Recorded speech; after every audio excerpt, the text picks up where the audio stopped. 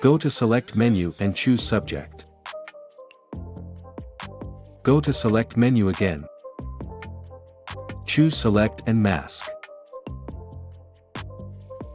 Paint on edges of the hair to refine edges. Check on Determinate Color. Decrease amount and click OK. Create a solid color adjustments layer. Choose this color for background.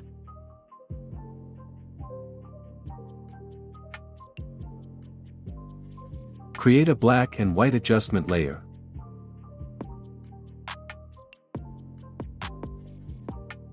Hold Alt and click between layers to clip mask.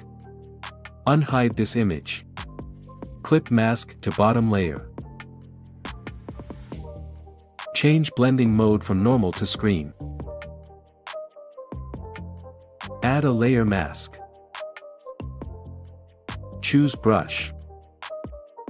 Make sure it's soft round brush and black color in foreground.